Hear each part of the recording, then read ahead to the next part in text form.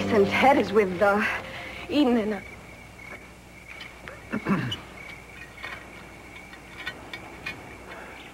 Am I now, or have I ever been, my brother's keeper?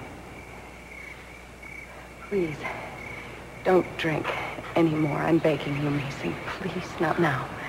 I need to talk to you. All right, what do you want to talk about? I may have murdered a man 2 years ago because I was drunk.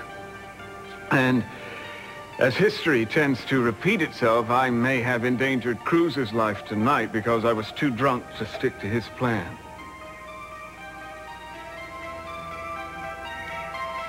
What do you want me to say?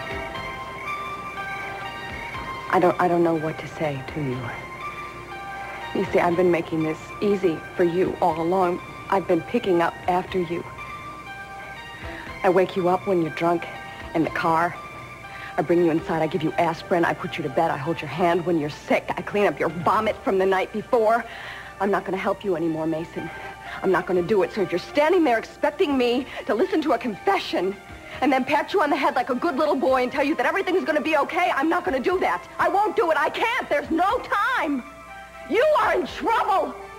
Cruz is missing. Eden is fit to be tied, and I just can't look after everybody and be a nursemaid to you and your flask. Now give it to me. Give it to me. I want it. Give it to me, damn you.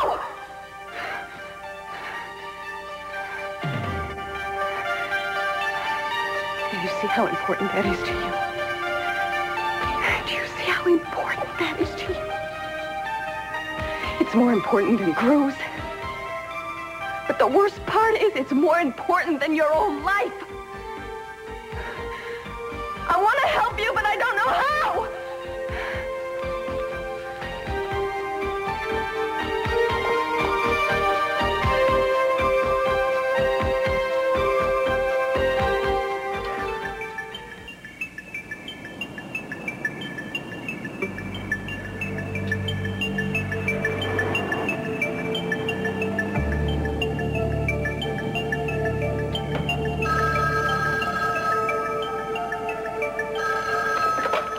Cruz?